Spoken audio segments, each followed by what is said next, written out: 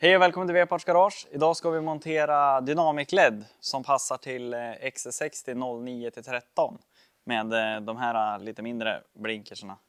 Så att vi kör igång direkt. Det man behöver för det då, det är ju demonteringskit för att få bort kåpan här då, och sen kommer vi bara lyfta av den här och så sätta in kontakten i lampan.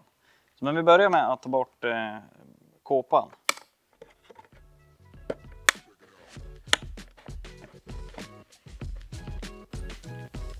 Så när man lossar på toppen här då, så lyfter vi den uppåt för att inte bryta sönder klipsen ner till här. Och då nere här i bakkant så har vi en spärr som vi ska släppa på, och ja, jag kan visa när vi har fått loss den.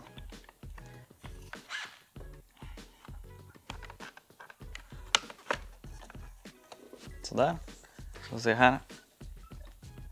Så har du en liten spärr som du trycker utåt då, som sitter låst i den där. Och när den är loss så lyfter du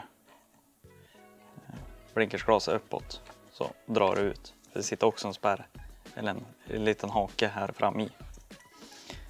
För på den nya så lossar vi den här gamla glaset och även lampan ska vi ta bort.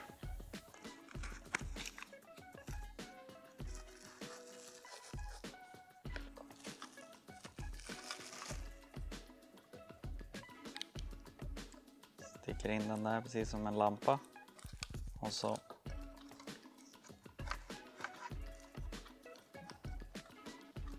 in med kontakten, och så gör vi motsatt nu då, så den ska ner.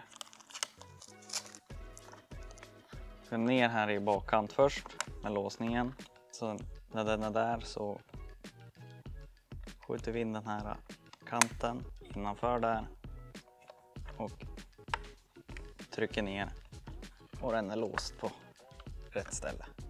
Och sen är det bara tillbaka med kåpan.